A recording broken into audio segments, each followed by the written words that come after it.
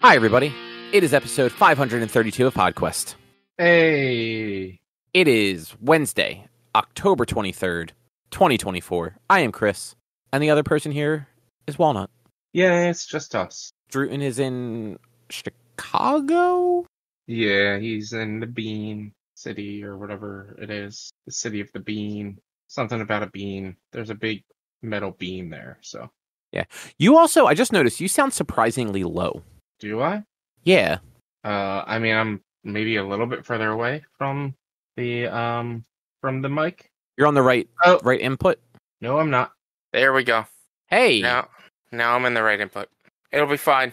You guys will catch that. Keep it all live. We'll do this live. I'm not going to redo that whole intro. No. You should have said something in the 10 minutes that we talked before recording. So you know what it was? I had before we started, I had messed with my headset, and I just thought it was my headset, and I'm like, you still sound low, and I like raised the volume. I'm like, no, that didn't help. So Weird. It is what it is. No, it's fixed. Yeah. You know, we're flying by the seat of our pants. No one knows what's going on. Well, look, we do this. We've been doing this for like 10 years or whatever. We still don't know what's going on. Like we still mess up. It's fine. It happens. Yeah. Technology changes. Yeah. And you're over here with two different types of microphone inputs. Yeah, well, yeah, because I mean, I have my gaming headset, which when I'm on, wait, oh no. Does that mean that when we recorded Brose, it was using that input the whole time? Oh, How do you record Brose? We recorded our final episode. I was going to say, you haven't actually done one in a while, have you? Yeah, we recorded our final, our goodbye episode. Chase, what do you got? He was chewing on something. But yeah, we recorded our final episode, and so we just basically every time we went to record, we would make a new email address and do Zencaster, and then we would use the voice thing. We would hear each other's audio through Discord. Because we would do a video call, and so I'm pretty sure Zencaster was on the CAD, but I think Discord was on the other mic, which is fine. That's just what everybody else. Yeah. That's what the people that you're recording with hears. Yeah, whatever. Unless I don't think I did anything on Sunday that required, because that was Friday night. Then Saturday, yeah, no, I don't. Whatever. I don't know. I guess I did that on Discord. Whatever. It happens. Yeah. It's not the end of the world. Yeah. No, I don't know what's going on anymore. What's on the agenda? On the agenda, Cobb, you went to this little indie convention called New York Comic Convention. I have a little bit of like a discussion topic sort of thing. Not really, but Critical Role celebrating their 10th anniversary, and they are doing a quote world tour. They have 5 live shows scheduled, and I want to talk about one of them. And there will be some spoilers about Critical Role and stuff like that as we discuss. But we'll talk about that for a bit. And then I beat Callisto Protocol and am playing Callisto Protocol the former, also known as Dead Space. So we're going to talk about those a little. Yeah. And maybe since there's going to be some Critical Role spoilers, we'll swap those two. Maybe. And, have the Critical Role stuff at the end. We'll see. We'll do the Critical Role stuff at the end. We'll talk about Callisto Protocol first. Yeah. But before all of that, I did attend New York Comic Con 2024. Yes. There were a lot of people. Yes. Who'd have thunk it? Yes. You were there what, Friday and Sunday? Yeah. Okay. Yeah, so I went up by myself on Friday and was there most of the day. I left around 4. And then Erica and I went up on Sunday, and we left at like 3, which it shuts down at 5 on Sunday. So, Sunday was significantly more crowded than Friday. Shocker, actually. I am terrified what Saturday must have looked like. Apparently, all 4 days were pretty nuts. One of our friends like tables there in Artist Alley, and we were talking to him, and he's like, "I can't imagine what the rest of the show looks like. Like it's been bonkers since Thursday." Yeah. It's. I think that convention's really good, but I also think it's the space they have is not big enough for it. But it's New York. You're not really going to find much bigger space unless you go to like Madison Square Garden type stuff. Yeah, and that's Eric and I were talking about that on the way like to the train and everything, that the space they have is not big enough for the amount of people that they sell tickets to. Mm-hmm. Not for how they have things laid out. Like there are 2 halls downstairs that are basically empty all weekend because they're the autograph hall and the like the queue hall for like some of the panels. And it's like 90% of the time those places are pretty empty. There's no reason they couldn't move them elsewhere in the convention center and maybe do like part of the expo floor in one of them and like split Artist Alley. Yeah, like they have that entire 3 or 4 floors of like conference rooms that they could turn that stuff into like the signature hall and stuff like that. Like that the stuff downstairs, they definitely could extend the expo hall to downstairs for sure. Like that was my thing when I was there a few years ago. It was like I didn't really want to explore the expo hall that much because it did get so crowded. Yeah, and it's tough to get around that floor, especially like on Saturday and Sunday. Parts of it are open, parts of it are way too constrictive, and they tend to just where they decide to put things oftentimes makes no sense. Like they'll put booths that sell food in like back corners where there's going to be lines. It gets congested back there, and then there are 6 to 8 like booths that you just can't go to at all because there's always like too many people staying there trying to get food. Mm-hmm. And then you have like these other booths that run like these things that involve lines, which the booths try to do the best they can with like managing those, but they always get out of hand and they're just blocking everything up. Like yeah, like when I was there, they had the Funko booth that was like a big haunted house or something like that. Honestly, like something that's like a big event type booth. And I'm not saying like the Funimation booths and stuff, but like something like Funko probably could be put downstairs where like that lines up and you have a big area and this thing takes up so much space and you can't really get around it. Yeah, like there are other ways that they could 100% go about it, and even Artist Alley. Like Artist Alley is long, but you have particularly the back sections, like it's like the last set of tables in the back, in like the 3 or 4 middle rows are all the comic sketch artist area. Yeah. So that's like comic sketch art is like the company that brings the creators in. That's a lot of the bigger named like comic creators sit back there. They end up with massive lines that then make it fucking impossible to navigate anything in that area. Mm-hmm. And like, yeah, like in a lot of cases, like if you're back there, you're probably looking to get in one of those lines. But at the same time, there are a bunch of other people there with comic sketch art that don't draw in big lines that you're basically unable to go look at what they have or like talk to them or like get a book signed. And like, that sucks. And it like, sometimes they try and like think about it ahead of time. Like last year, the current creative team on Batman was there, and they were actually there again this year and in the same spot. And they had them at a table together, at the end of a unit, and off to the side of them, they had like a big open area that they used as like a queue. So they kept like the aisles kind of as clear as possible. But then you have other people that are like popular. There's no guessing that they're popular. It's not like we didn't expect a bunch of people to turn out for this person. They're just like in the middle of the fucking aisle. And it's like, whose idea was this? Like, you are making it hard for everybody else this way. Yeah. The only one that I could see being a little bit of a wild card was Timothy Zahn was there with them, who he is a science fiction writer primarily, and he is very well known for doing Star Wars expanded universe books, like novels. Like, you know, Thrawn, right? Yeah. He's the guy that created Thrawn. Okay. In the 90s. I've never seen him at this convention before. He was there, and he wasn't on an end, like at the end. He may have been at the end of a booth, but they didn't do any like line stuff for him ahead of time. So like on Friday, the line was outrageous. Sunday when we got there, they had at least like tried to organize it better. But like they didn't do it ahead of time, so like they were just scrambling to try and like get something to work. And like that's a fucking bummer. Complaints aside though, I did have fun. Like there was some cool stuff to see on the show floor. A lot of cool like arts and things down in Artist Alley.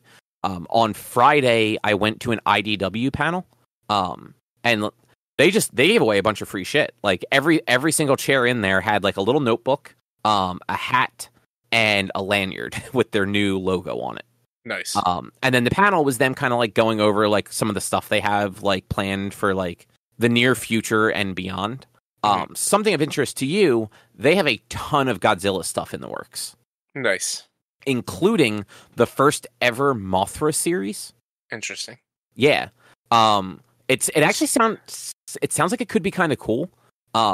Just FYI, although yes, Godzilla and Mothra tend to coincide with each other.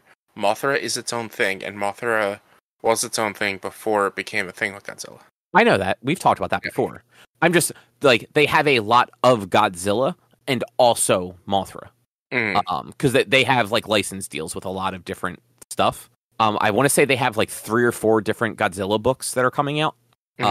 But then this Mothra one is Mothra gets killed in the beginning of it by like whatever the monster is, and these twins or something like that have to go back in time to find baby Mothra and raise her to go beat the monster in the future. So it's like Terminator Mothra. Yeah.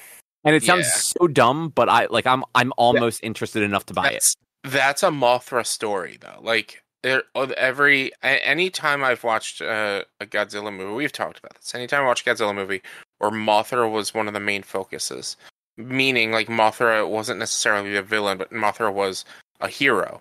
It tended to revolve around the fact that there are these twins that controlled her. Yeah. And yeah, so that sounds exactly like just a Mothra. I hated them because they always sang and they gave me a headache. Even like as a kid, this is at least a comic book. Yes, they're still going to sing, but probably won't give me a headache. Yeah. But yes, they have that coming up. They also announced they're leaning into like horror more. Because like they were the studio that did the original 30 Days of Night that became like the vampire movie. Okay.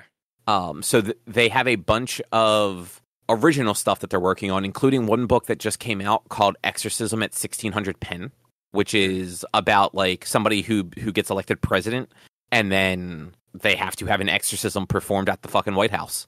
Interesting. Yeah, I'm gonna buy that one because it actually just sounds really interesting. Yeah.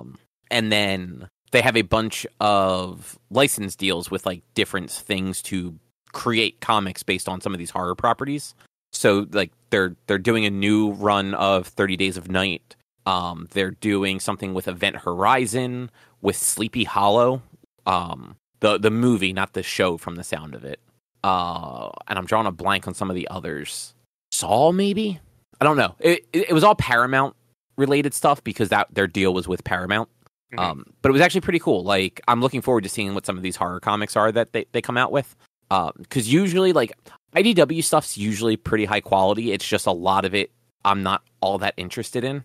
Like, they do, like, I love the Teenage Mutant Ninja Turtle stuff. They do, like, Transformers and G.I. Joe, which just really aren't my thing.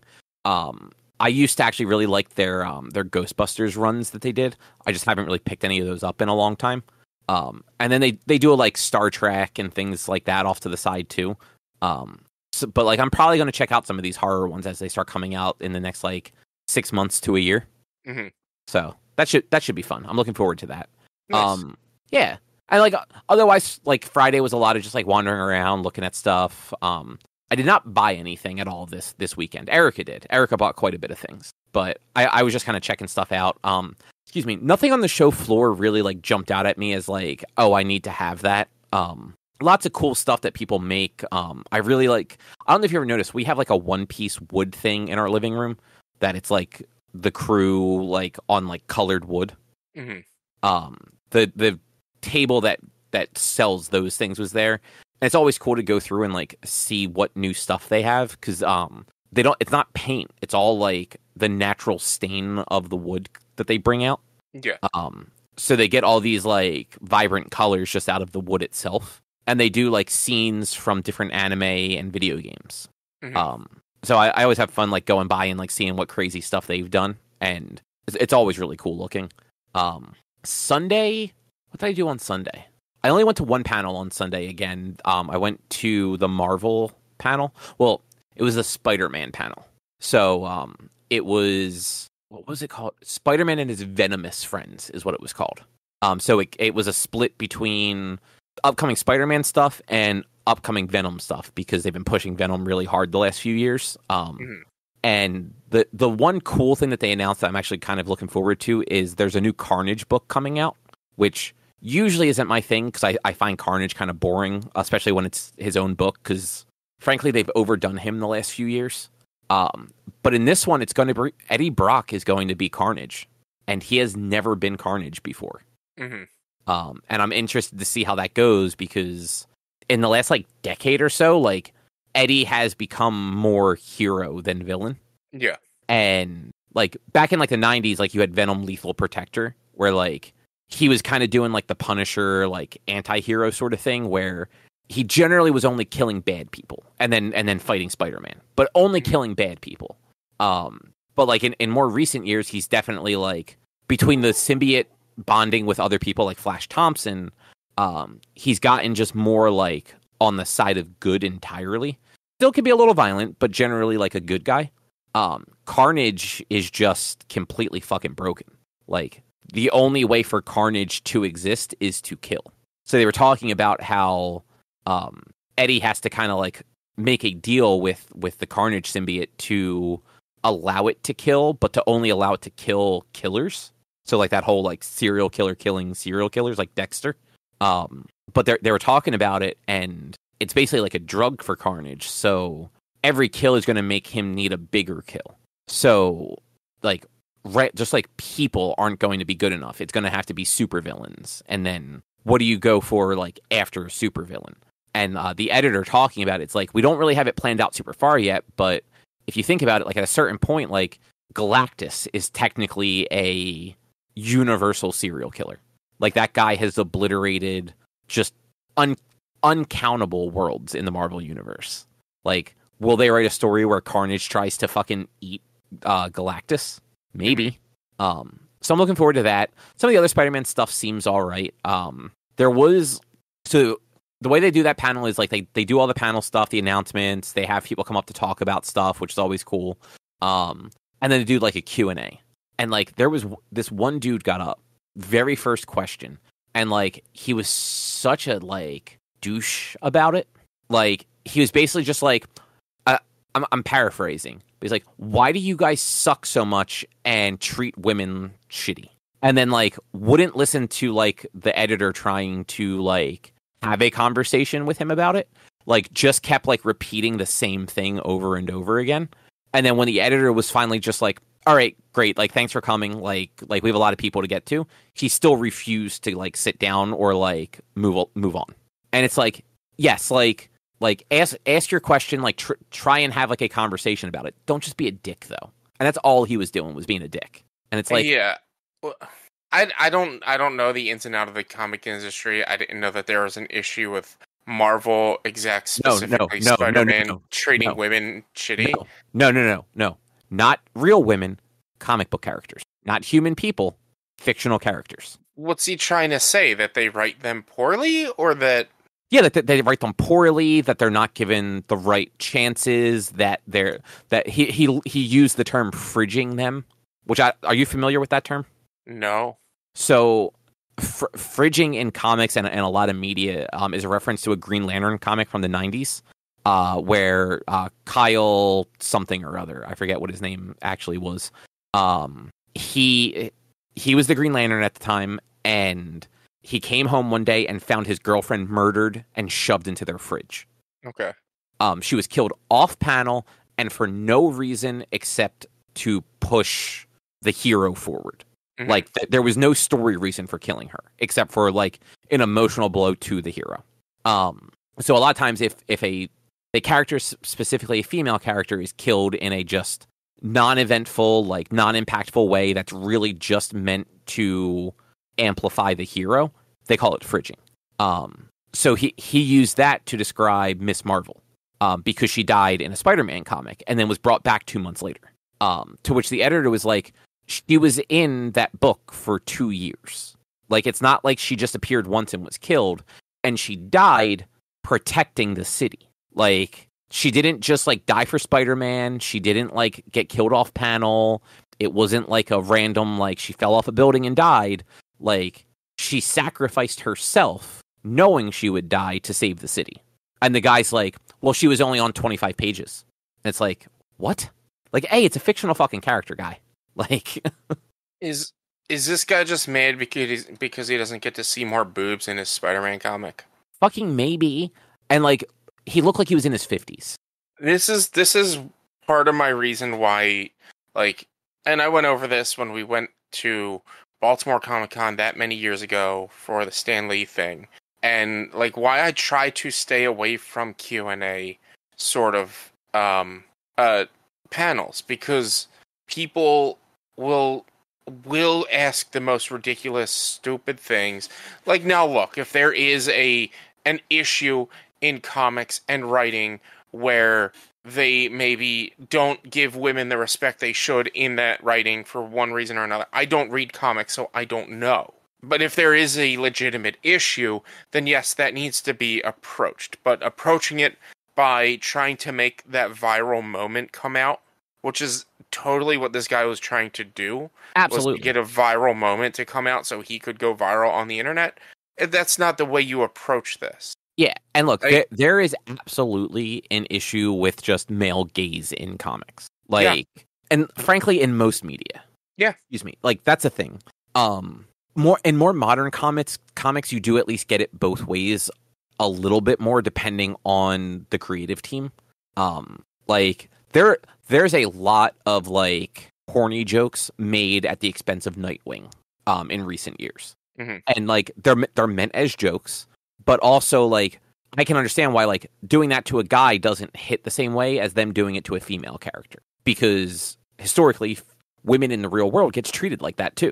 So, like, it's less fictional. But, yeah, like, doing it the way that he did it is not the right way. And, like, the stuff he was calling out, like, just didn't feel valid in any way, shape, or form. Like, calling out, like the blatant sexism in, like, cover design, sure. Like, there is no reason that, like, the women need to be depicted the way they are in covers on, like, particularly on solo books. Like the books where, like, women are, like, the solo, like, character on it. Mm-hmm. Oftentimes, like, they're drawn a little too, like, provocative. And if it's not the main cover, it's, like, a variant cover. And, like, I get it, like, sex sells, but, like, that's a thing to argue about. Not when a character died and then came back 2 months later. Like, you know... I don't know. This is why I've been asked, like, what's an opinion that, you know, that's like opposite of what people would think about you or you would think you think, and my opinion is nerds suck. Yeah, they do. Like, nerds are the worst. Yeah, for people who often complained about being, like, ostracized and isolated, like, they tend to ostracize and isolate people. Yeah, absolutely. But I'll never forget being in college. I'm walking around with my Bleach Hitsugaya backpack. I needed to get some surveys filled out for a journalism class or something, and so I set up a couple of computers there with the survey, and I go up to them and I'm like, "Hey, guys, there's a bunch of kids that bring a, like, fucking GameCube and play Smash Bros during their lunch hour or whatever, 2-hour lunches." And I'm like, "Hey guys, how you doing? Just wonder if you guys could all do me a huge favor. I have to fill out this survey for one of my courses. Could, like, some of you, I just need to get 10 of you to come fill out this survey." And they all just stared at me. That's it. They didn't say yeah or no. They just stared at me. I mean, and that is also partially, like, social awkwardness. Yeah. But, like, at the same time, like, yeah, they could have just said no, sorry. I'm one of you. Like, just come fill this out real quick. So I ended up just cheating on that project by filling it out 10 times on separate computers. And I just did it myself. Nice. This way in case it tracked IP addresses or whatever. I mean, you could have also just released and renewed your IP address a bunch. Yeah, but I went in and I was just like, all right. And I just did different answers for each one. Who cares what the actual sample size of this project was? It meant nothing. It might have been published on, like, the website or something like that, but who cares? It's not But like yeah. it was real reporting. But yeah, nerds are the worst. Yeah, and like there are plenty of them that aren't.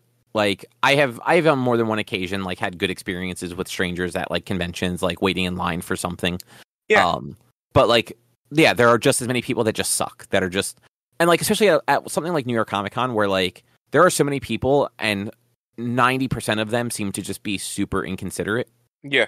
Like the amount of times that people just stop dead in an aisle to have conversations, and like they're not just talking to one person, they're talking as a group, and there's like 6 of them and they all stand in a circle. It's like you're literally blocking the entire path doing this. Like what the fuck? That was like I'll never forget this at Baltimore Comic Con when we went that many years ago. Like I met up with friends of mine that had gone down there, and we were going to an artist so that they could get their a comic or something signed. And we're sitting at the, like, in line, and this dude has a rolling suitcase worth of comics that he's trying to get signed that weekend. And he opens up his suitcase to try to find the few comics or whatever, and he finishes it up, and he like, zips it up, and it was, like, one of those ones that you have to, like, lay down flat, and then the panel opens. Like, he sets it up, he picks it up, and then it falls and topples over onto my friend. And he looks at her and gets mad at her as if it was her fault. And then pulls it and doesn't even say, like, oh, I'm sorry, and like, or anything. Like, just like, gives her this look. And it's like, it's all right, dude. Don't worry about it. In my experience, the people that bring carts with comics are usually assholes. Yeah. Who literally have no consideration for anybody else at the convention. Yeah. Well, and like, that's not to say that, like, everyone is like that either. Like I said, like, there are plenty of people that are there just trying to have a good time. Like, you say excuse me to them, they try to get out of your way as best they can. Like, yeah. Most people are understanding. Like, I got bumped a few times, and people generally, like, turn around and, like, apologize. Like, I'm just like, it's fine. Like, there's very little room here. Like, I get it. Like, you gotta kind of, like, squeeze by where you can. Mm-hmm. I generally, like, I still enjoy it, but, like, I enjoy, like, the Friday more than the weekends because it is just easier to get around. The problem is, like, there are less things to go do on Friday generally than, like, Saturday and Sunday. Saturday and Sunday generally have panels and stuff that are a little more interesting. Yeah. And, like, honestly, like, there were, like, a couple of years there where, like, the panels really just sucked. Like, they just didn't have much going on. And this is one of the first years where I'm just like, okay, no, like, these are actually, like, worth going to. Mm-hmm. And I had to make, like, some cuts because, like, unfortunately, a bunch of them all happened at the same time. So, like, there was that IDW one I went to. There was, like, one panel that started, like, 20 minutes or 30 minutes before it, one that was running around the same time, and then one that started like half an hour after it. And I'm like, well, I can only go to one of these. And I just kind of like picked the one that sounded the most interesting. But yeah, overall, I had a good time. I'll go again next year. Like, assuming I can get tickets for it, I will continue to go. Yeah. I would love to start going to more conventions, specifically like New York Comic Con and other stuff locally. But it's hard for me to go to conventions right now still. So. And like, frankly, New York Comic Con is super expensive. It's $40 to take the train. Plus the cost of the ticket, plus food, because that shit's expensive. Yeah. There are some hurdles to doing it. That like is understandable if you can't. Yeah. But that said, how about you talk a little bit about Callisto Protocol and Dead Space? Yeah, so for those of you who don't know the connection between these two, Callisto Protocol was made by the same like writer or director, art director or something. Len Schofield. He was made by the same guy who did Dead Space. So it's basically, you can argue that's like sort of a spiritual successor, but it's not an actual successor because it's not with EA. It's with a different company. The game overall, it was good. It was fun. It was linear. It was very linear, straightforward. It wasn't survival horror in the sense of like Silent Hill or Resident Evil or Dead Space. It was survival horror in a sense of like a limited inventory space and probably more so like Doom, I think is what you guys were comparing it to. That's what it sounded like a little bit, yeah. Yeah, like, but like it wasn't like the heavy like combat heavy style game. It was just straightforward. You go from level to level to level to level, and like, which is nice. It's refreshing. You don't see a lot of level based games anymore. I know I said this last week. At the time of recording last week, I was probably about 4 to 5 hours in. I had not fought a single boss at that time. I played on Sunday for 4.5 hours, and I fought technically 5 bosses. Jeez. Technically, I mean, well, they I guess you could say 2, 3, 4, technically 4, but maybe you can argue 5, because what it was the boss that you encounter halfway into the game is this 2-headed creature that you have to fight. You have to knock it down, then you rip its head off, and then you fight him when he only has 1 head, and you knock it down, and then you kill it.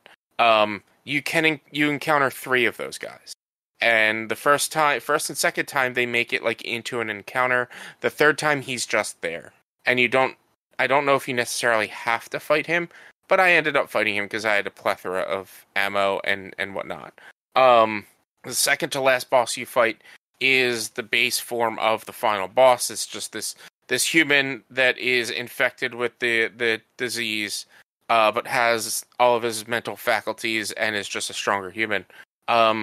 The boss fights were incredibly boring. Oh, that's for them. Yes, because the combat system is really neat. If an enemy runs up to you, you hold left or you hold right, they'll auto dodge depending on the direction you're holding. And then, like, if you can dodge each hit, it'll then give you a chance, an opportunity to respond with a melee attack. And then if you hit them enough with the melee attack, it'll give you like a little reticle will pop up on the enemy. You pull out your gun and it auto aims at whatever point that it's at, and you can shoot him once or twice. That's all the boss fights ended up being, is dodge, dodge, dodge, dodge, attack them, shoot them. Dodge, dodge, dodge, dodge, attack, shoot. They have all of these like different features, and they have like the stun feature, like the paralysis, the stasis feature, like they did in Dead Space. They have the grab and the grab and throw feature, like they do in Dead Space. And for the most part, you don't have as much of an opening to run around the stages, especially with the first, third, fourth, and fifth, halfway through half of the fifth boss, final boss. Do you really have area to run and grab things and toss them at him? No, you just kind of sit there, dodge, dodge, dodge, attack, dodge, dodge, dodge, attack, and it's just monotonous and boring. And then the final boss is a 2-phase boss, which is, I mean, it's a survival horror game and it's a video game. The final boss is going to be multiple phases, right? Where luckily, if you die during the second phase, they bring you back on the second phase. And that second phase was a pain in the ass, which actually opened up the arena and you could run around, but the boss will kill you in 1 hit, which is bullshit. Like, you could have the max health, you could be filled up in health and everything, but if the boss hits you with one specific attack, 1 hit KO, no matter how high your health is. And so then that's where you have to be running around and you have to find, like, I was running out of ammo. It took me several tries. I was running out of ammo. I couldn't find things to toss at the enemy. And what you have to do is you have to hit the enemy in the head a few times and its shell will break apart. And then you hit him actually in the head. And then eventually he'll stagger. But it's all range combat. There's not really a lot of melee combat you can do against this boss, because he's a big giant boss. And you can't turn around that fast. So if the boss charges you and you can't get away, he's going to kill you in 1 hit. So I ended up like jumping across different, like, not platforms, but like jumping over walls. And that was like the easiest way to dodge him. Or if you just face the boss and then hold the directional pad left or right, when he goes to swing at you, you'll dodge. And then boom, you can run away. I died a few times because I would get caught in animations. And then explosive enemies would come out and blow up, and that would kill me in the middle of the animation. Stuff like that. But yeah, like, that boss was annoying. The other bosses were boring. That boss kind of sucked, and I was just like, the game was great until I had to fight the bosses. And then, like, the game was kind of left open. Like, there could be a sequel, but they're not going to get a sequel because it didn't do very well. So they did a DLC, but it's $14, $15 for 2 hours. I don't care. I'm not going to do that. Oh, I didn't realize the DLC was so short. Yeah, it's like 2 to 3 hours. And like, there's a bunch of DLC to the game, like different, like, cosmetic packs and stuff. And I'm just like, I don't care. I don't care enough to, like, maybe if it's ever sub $5, but I don't really care that much to get the end point of this character's story, of the main character's story. but yeah, it was good. It was fun. For the most part, it was fun. It had decent atmosphere, but like I've been into Dead Space now for 3 hours, and I've been more scared the entire time playing Dead Space than I ever was playing Callisto Protocol. That game is atmospheric and creepy as hell and spooky, and I love it. I'm loving and hating every single moment of this game. So at least you finally found one you like, because it seems like Alien Isolation was a big miss. Callisto Protocol was fine. I liked it. It was fun. It just, like the end kind of just sucked. That's what I'm saying. Like it was fine. Like it doesn't seem like it's a game that you're interested in ever going back to. Yeah.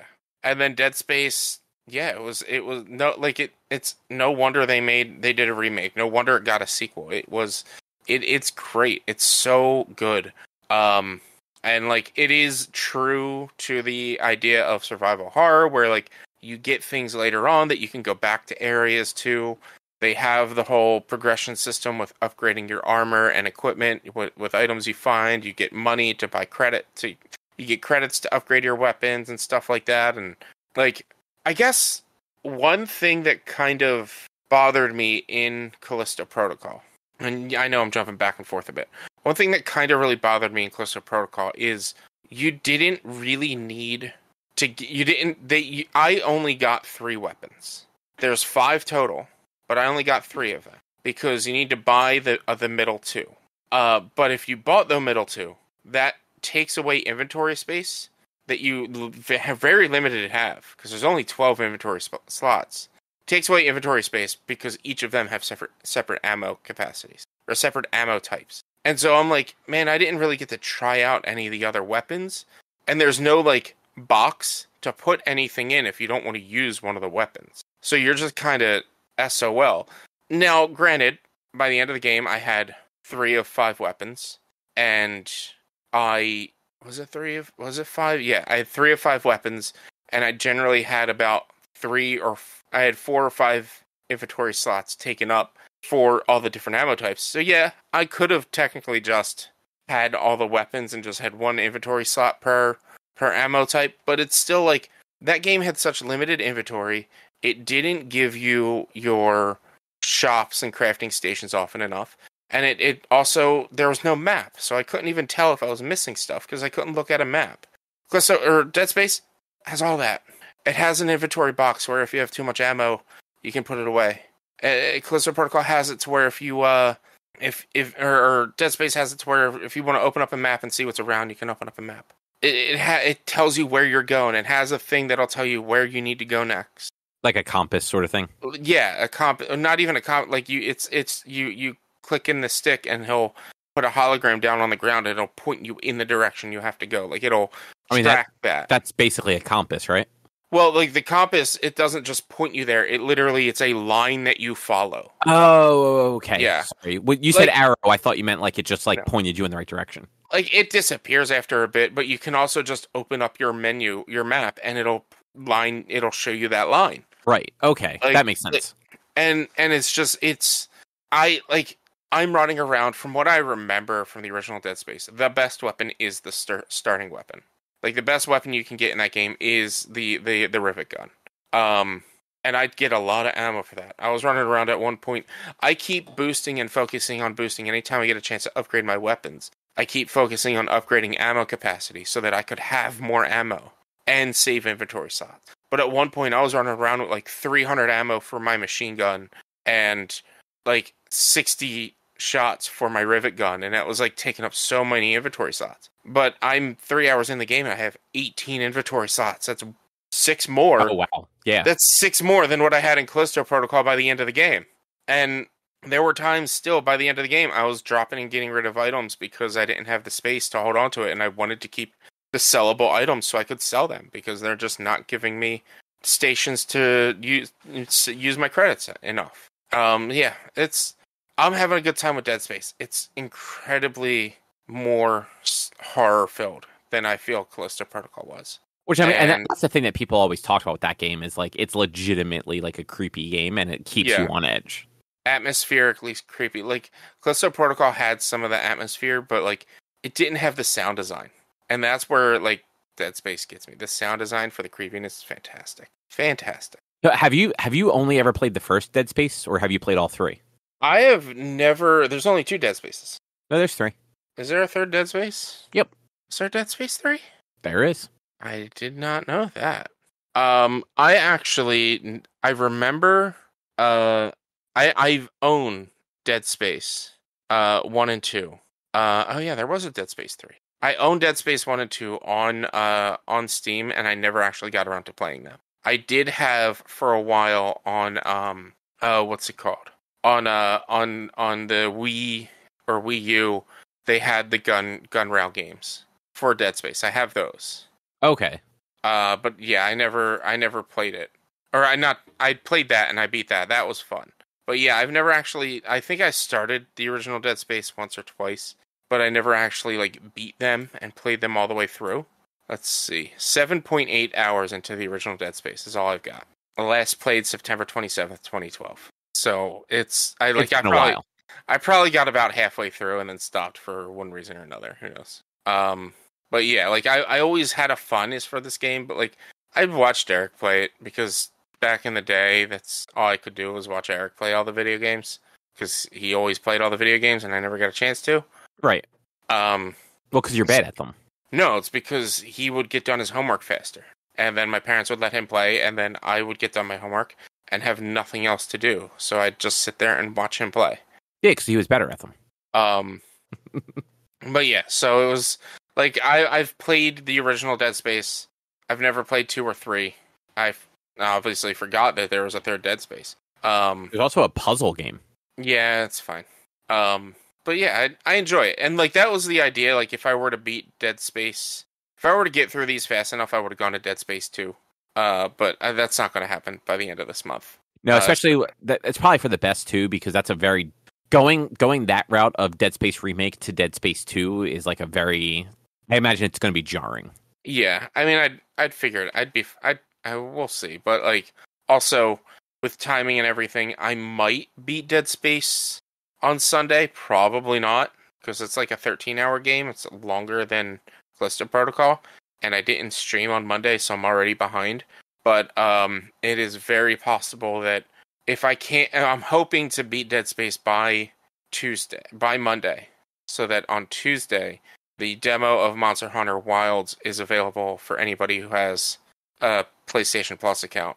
So I'm going to jump into that demo, and then it becomes fully available, or not demo, but beta test, quote beta test. And then it becomes fully available on Steam come that Thursday. So, but it's also, the event ends at the end of October, so if I beat Dead Space by Sunday, then Monday and Tuesday, it'll just be basic-ass horror games and not an alien-based horror game. It's fine. Yeah. Yeah. I mean, Monster Hunter is basically a horror game. Look, what was his name? I'm just gonna let me get the image. Let me get the image. I have it saved on my phone actually. Oh, and just real quick while you're looking for that, just to circle back to New York Comic Con, they did have that big Monster Hunter booth, and I did not go anywhere near it. That picture was the closest thing I took of it. Yeah, I know. But it had some sort of weird monster that you could go sit on and get a picture taken. So I sent a message to the chat of the Discord. I say it. Look at that fucking monstrosity. Yeah, that thing looks like some sort of like tumor.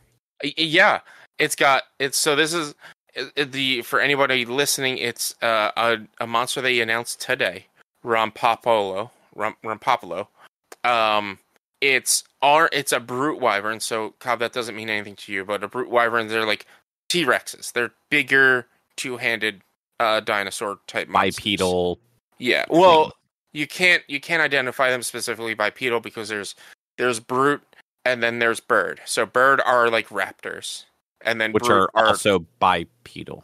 Yeah. So that's why it's like you the best way, like the bird are smaller brutes basically, but brutes are like taller, the bigger. They're more like T-Rex size, like mostly T-Rex size. Stuff. So this is one of those guys. He's got like a blade on his back. He's got claws for arms, and he has the face of a fucking mosquito. And I hate it. It's so disgusting.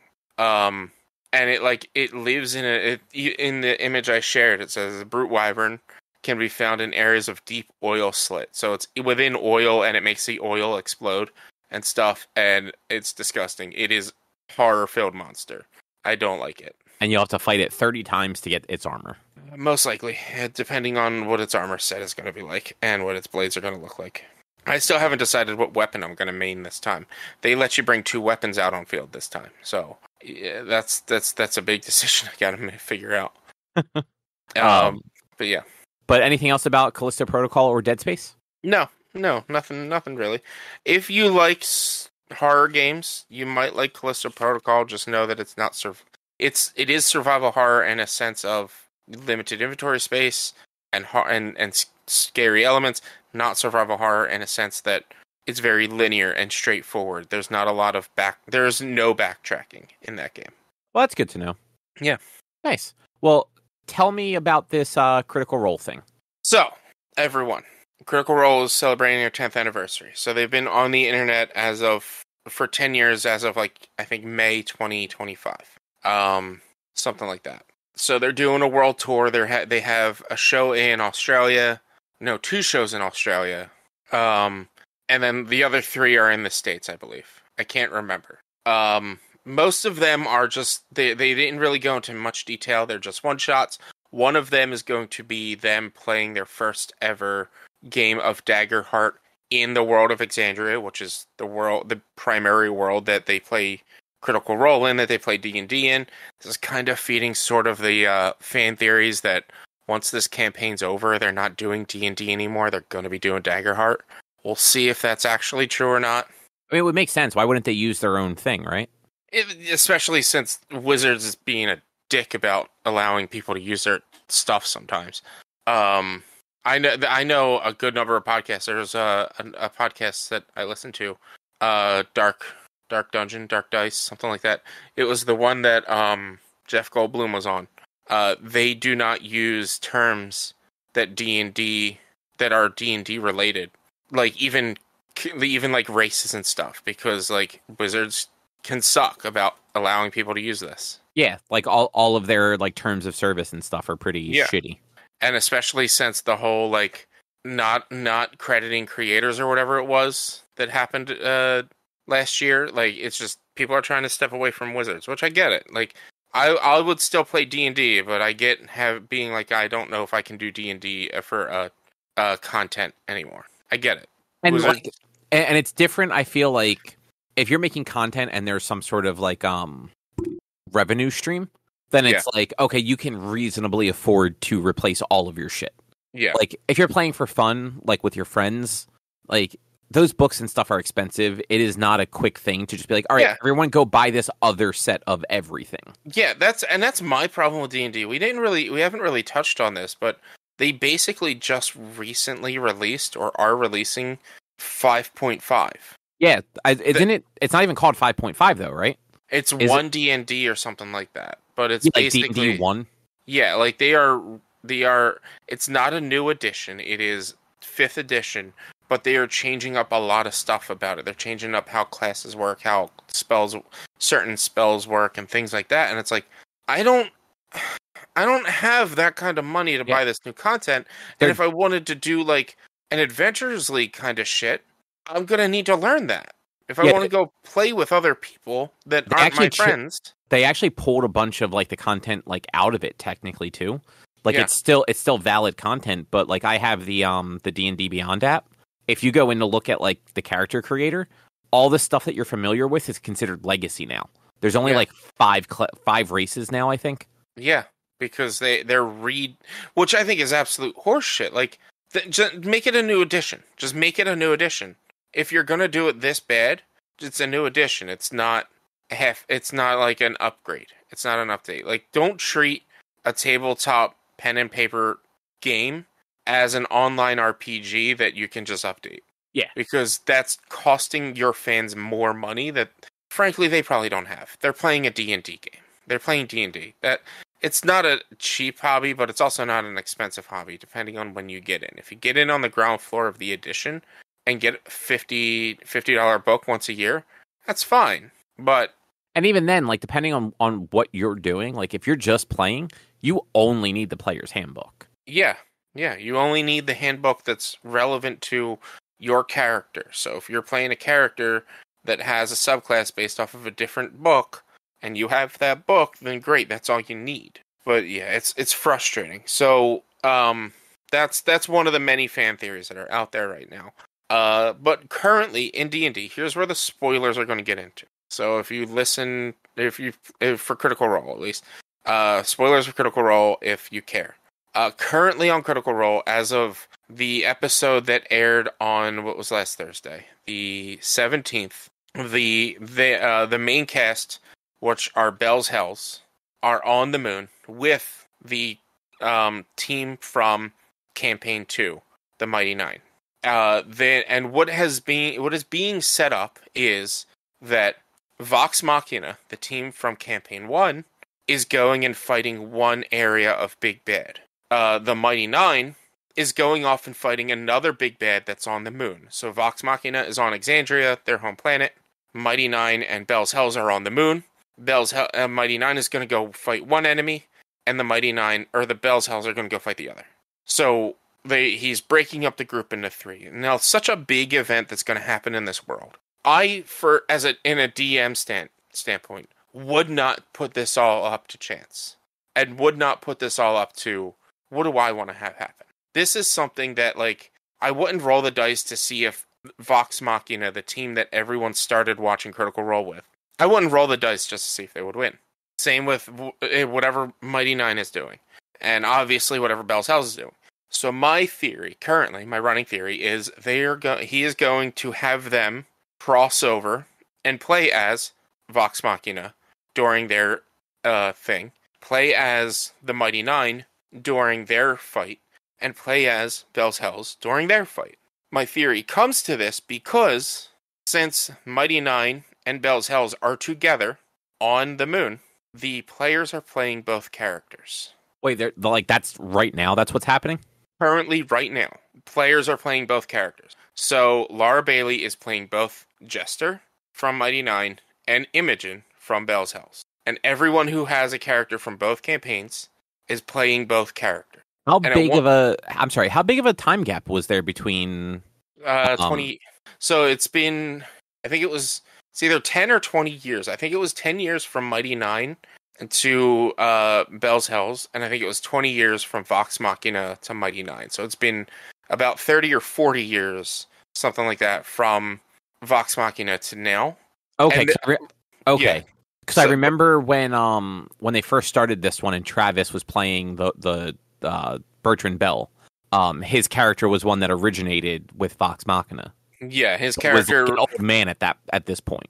Yeah, and in the Mighty, and even with Vox Machina, he was in his 40s or 50s when he was in Vox Machina, because he was introduced as a character during the Search for Grog one shot, where Grog's soul was captured because he pulled a card from the deck of many things.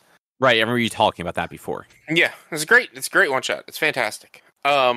So my assumption at this point, because of how he played this past game, and we'll see how things happen in the next episode.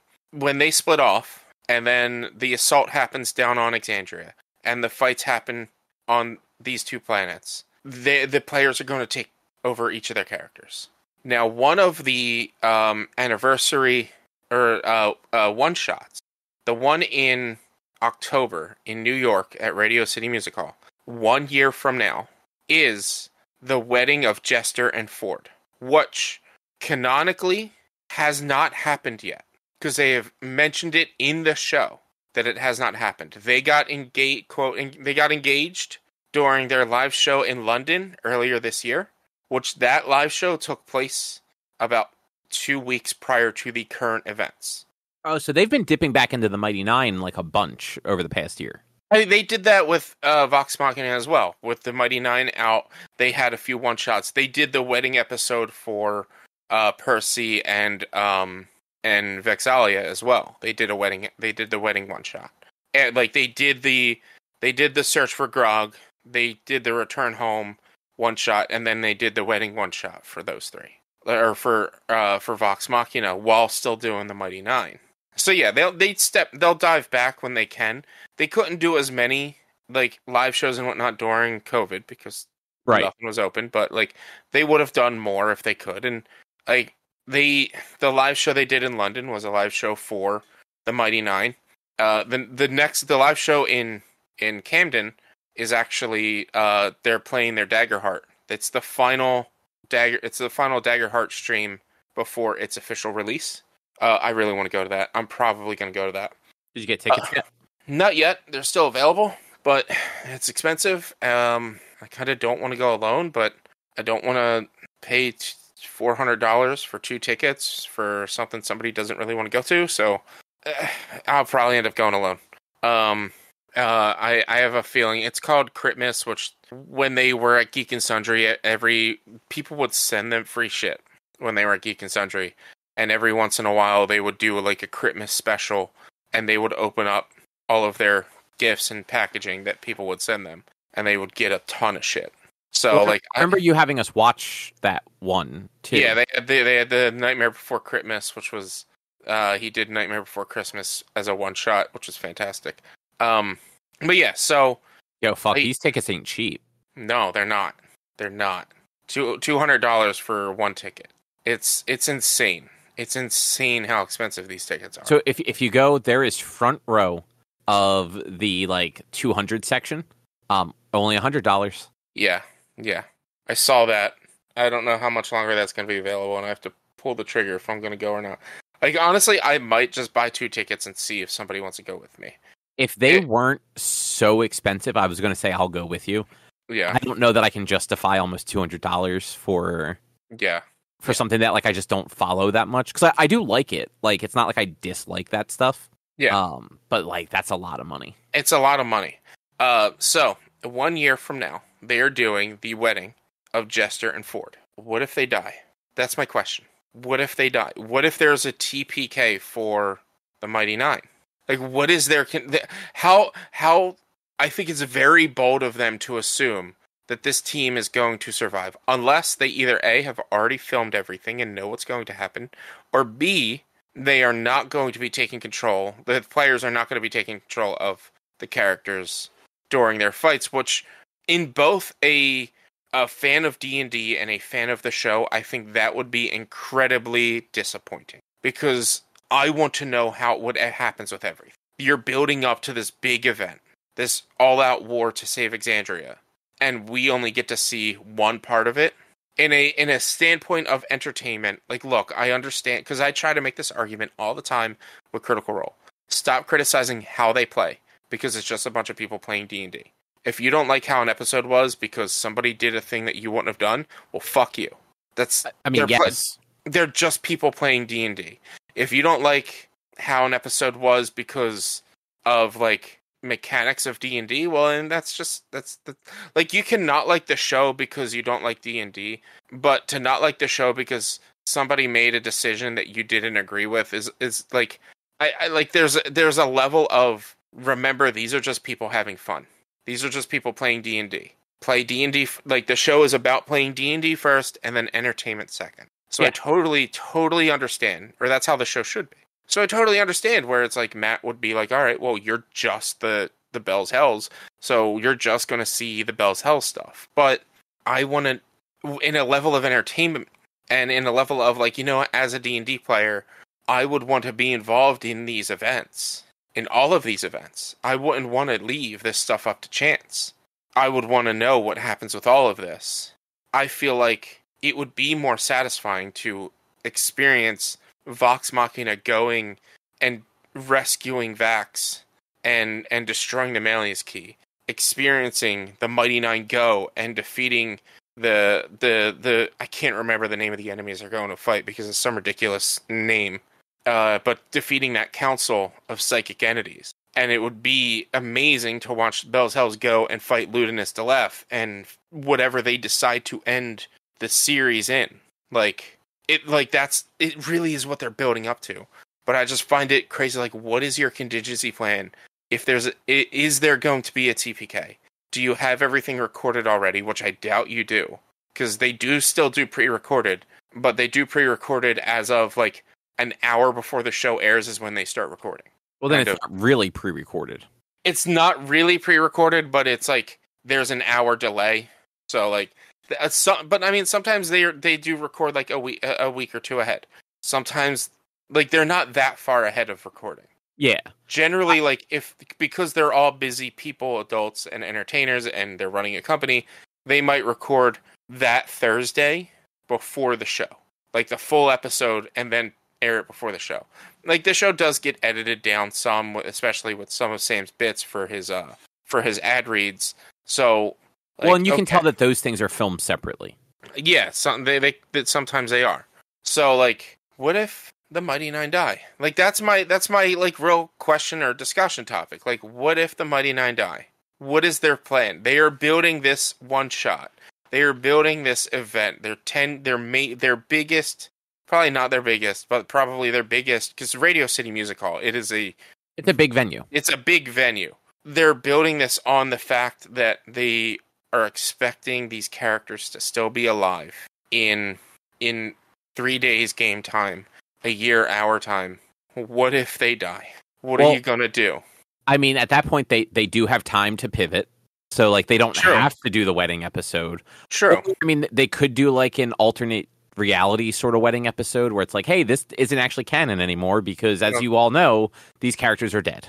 I have viewpoints on alternate reality as well. Have you watched Legends of Vox Machina Season 3 yet? I haven't watched anything past Season 1. Okay. Do you care if I get into spoilers about that? Nah, not really. Okay, so spoilers for Legends of Vox Machina. Percy never fully died in Vox Machina, but he did in Legends of Vox Machina. And I don't know how I feel about this. Because, like, then that means that, because we know they're getting a Mighty Nine series, so they're most likely going to get a Bell's Hell series, which means we're going to see this crossover event happen in the future as an animated series. How are they going to put this all together without, like, a main fucking character? Now, they still have 3 more episodes left, which air tomorrow. Wait, so like, they killed the character Percy in the cartoon and, like, they didn't bring him back or anything? Correct. So in the show, he dies, but they're able to resurrect him. They did not do that in the show. Like, he dies in the show, similar to how he dies in the game, but they never actually brought him back fully. They didn't bring him back in the show. Do we know that that's not like a season 4 thing? It should have happened immediately if they were following the actual timeline of events. But I mean, like, they're going to, like, change things up a little bit. Yeah, true. They're going to, and I understand that, but like a major character death to then not bring the character back right away is a little tricky, because I mean, yes, there is Revivify only works within the first minute. Resurrect, or was it Revive? No, what is it? There's 3 resurrection spells. Revivify is a field medic. It works within a minute. Then Resurrection, I believe, you have to have the body, which they do, and it can work only for like a few months or something like that. I can't remember. I have to look this up now. But also, like, keep in mind, like, while the animated series does try to follow, like, D&D lore rule sort of thing, it isn't D&D, so they can change how things work, and they could write an entire season 4 quest of them trying to bring him back. Yeah, like, I mean, season 4 could be nothing but them searching for his soul. No, that's a thing. Like, I fully expect season 4. Well, no, I mean, I wasn't expecting Chroma Conclave to be 2 seasons. I was expecting that only to be 1, really, and they turned it into 2. Because you have to remember, like, they don't have full control over that side of it. Like, Amazon is going to be dictating some of it, and if they want them to stretch things out, they're going to stretch things out. Yeah, I mean, season 4 is going to be the Vecna season, and how much of Vecna. Oh, cool! Stranger Things crossover. But also, like, there is stuff that happens between the Chroma Conclave and the Vecna stuff that is kind of important to the character development. So who knows how they'll do that? But yeah, so there's in D&D there's Revivify, which happens within a minute. Raise Dead, which is 10 days. Reincarnate, which is 10 days. And Raise Dead, you need the body. Reincarnate, you don't, and there's a chance that they may change, their body may change because it's reincarnation. Like they fully bring them back in a different body. Resurrection is 100 years. True resurrection is 200 years, and wish is just basically you can copy any of those spells. So they have plenty of ways to bring them back. They have plenty of ways, but it's still like I think I don't know. It's weird, and I really hope they at least maybe bring him back before the end of the season. If they're going to bring him back, they need to bring him back before season 4, in my opinion. But they only have 3 episodes left this season, so who knows? But again, you don't really know what season 4 is going to be. You have speculation based on the game, based on knowing the game, and like yeah, I don't know. It felt, because that's also like. That is a big character point in the characters, with Vexalia and Percy being together and then getting married, having kids. Like that is like major to their story and major to characters themselves in an overall world development. That I don't know. We'll see what happens. I'll have more to talk about that next week when I watch the final episodes. But yeah, it's just, to me right now, I'm like, I'm still just I'm holding on to what happens if they die. Like I tweeted this, and obviously I don't have Twitter Blue, so no one saw it. Like all my tweets. But I tweeted about it. I'm like, what happens? Like, don't get me wrong. The most recent episode of Critical Role is fantastic because everyone was playing their own characters, and Sam Riegel. Like, I didn't know that you could masturbate on Twitch. That's basically what Sam Riegel was doing, was having his character from campaign 2 flirting and trying to hook up with his character from the current campaign. And it was just like, well, Twitch allowed masturbation. That's interesting. It was great. It was an episode that, like, over the course of 4 hours, literally took 4 hours of the game world. Like, it was just them getting the giggles out about having about the fact that they're going to be controlling 2 characters for a short while. But yeah, I'm like, I don't want to say I want to see the characters die, but I kind of want to see the characters die to see, like, the panic in their eyes, or to see what they decide to do. Like, yes, it's a year away. They've got time to plan and change it up. But, like, what would it be? What would they do?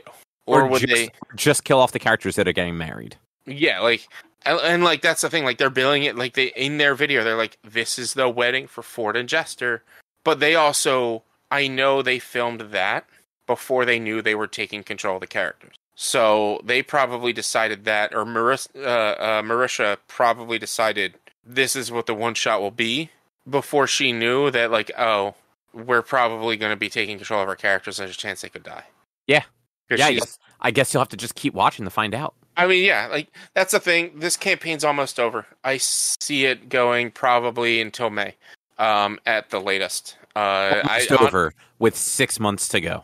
But remember, that's only 3 weeks each month. That's still a lot of episodes, because, yes, it's 3 weeks each month for 4 hours a week. Yeah, but it's only 18 episodes. Like, it's not that, like, it's almost over in a sense that, like, they're beyond 100 episodes. Like, they're like 110 now or something like that. Their 100th episode wasn't even a Bell's Hells episode. It was during their event with Brennan Lee Mulligan. Oh, that's funny. Yeah. But yeah, but even then, like, 18 episodes is still, what, 70 hours? Yeah. But in Like, D&D time, that's like nothing. I don't know, man. That seems like a lot. That is going to be just several days in game time. Which is fine, most. but I'm just saying.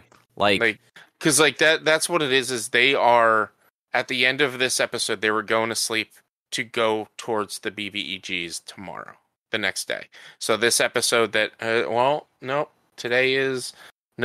are they, I can't remember if they take off the fourth Thursday or the last Thursday. So they might be airing tomorrow.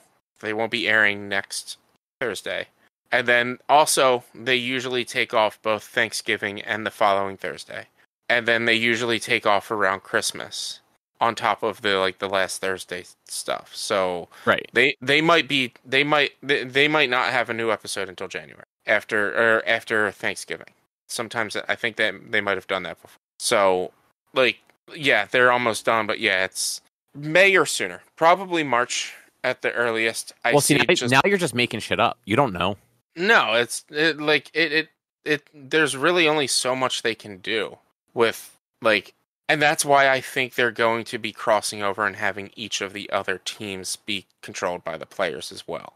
Because it's like, okay, we're going to go, and we have our main team that's this season going after one BBEG, which, like, all they have to do is get to him. That's all they have to do now, is get to him. They're on the moon. They're ready to fight him. They just have to get to him. And it's going to be next to impossible for them to, like, not get to him. And then same with the Mighty Nine. Same with, like, Vox Machina is probably the one that would be more likely to take a little bit of time because they're trying to destroy a big machine. So, I don't know. It's exciting. It is very exciting. I look forward to watching it every Monday. And past few Mondays, I've actually started stream late because I was stuck watching it, and I wanted to finish it before. Because like it doesn't air on YouTube until 3:00, and like you said, I didn't realize that. I forgot that they have that weird staggered release for it. Yeah, so it's like 4 or 5, and usually it's like anywhere between 3 to 5 hours. So like you watch it at 2 times speed. No. I mean, the only thing I do about skipping anything is I skip the 15-minute prologue or this 15-minute break in the middle. Yeah, that's it. Yeah, understandably. Yeah. Anything else about Critical Role you want to talk about though? No, I do have one fun, silly question and it's not Critical Role based. Drew, I know you listen to episodes you're not on. Not always, but if you're listening to this one, stop listening now. Thoughts on Drew's reaction to the movie next week? I think he is going to not like it because he doesn't like movies, but I think he is going to be a little more appreciative of it than some of the other ones. Like, I think he's going to come back with this was fine. I appreciate that it went heavy with these tropes and then said, no, we're just kidding. Yeah. I've been thinking that. I was like, I think he's going to stop. I think he's going to be like, okay, I'm happy that, like, he's going to be mad at first because it is incredibly tropey for a horror movie. But then when he finds out what it is, it's going to take him for a bit of a spin. And the only thing I can think is because we did say that we thought he might like that one because it like circumvents some stuff, he might go into it like a little more suspecting and not get hit by the twist as much. Mm-hmm. Not that that's going to make him like, oh, this movie sucked. I saw it was coming, but it just might not give him as much of a like, oh, okay, that actually wasn't bad because of the things they did. It's like, okay, yeah, no, it did the thing differently. I expected that based on what you guys said. So yeah, but yeah, I am curious to see what his reaction is. Yeah, I can't wait. I can't wait to rewatch it. Oh my god, I have to figure out when I'm going to have time to watch that movie. We have watched, I think, 19 movies so far for October. We definitely missed a couple. You're four behind, man. Come on now. Well, we traveled for 4 days. Well, you could have watched them while traveling. You were on a plane. You know, we actually did think about that. American Airlines no longer puts TVs in their seats. You have iPads or tablets? Neither. So I brought my tablet. Erica did not bring hers. You could have connected your headsets. Sure. We sat across the aisle from each other. Wow. Could have hung it up in the aisle and let everyone else watch it too. No, I have to say though, doing the like 2 aisle seats, great way to go because then you both get an aisle seat. Mm-hmm. And you at least have a little bit of space. Yeah. As opposed to like one person being stuck in the middle with a stranger on the other side. Mm-hmm. But yeah, no, we were out so much. Like every time we got back to the hotel, we just collapsed. Mm-hmm. But we're hoping maybe like Saturday night to like watch a couple like a couple nights. We have made up some ground by like watching like 2 movies like a night on a couple of nights. It all just depends on what we watch and what time we start. Like if it's a 2-hour movie and we don't start till 7, we're not watching 2 movies.